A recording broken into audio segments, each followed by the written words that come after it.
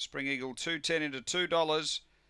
Long Gully Helen 250 out to 270 as the runners move in pretty quickly here. We're just about right. The light on, ready to go. Race 10 here at Gawler on Cup night.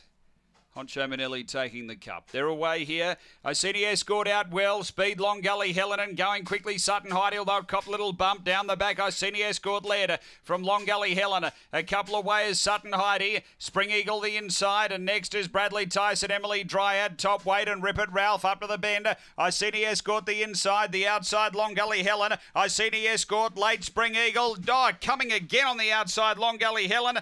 I think ICDS Escort might have held Long Gully Helen and Spring Eagle in a close one. Then Bradley Tyson, Emily Dryad. Behind those we had top weight Rip It Ralph. This is really close.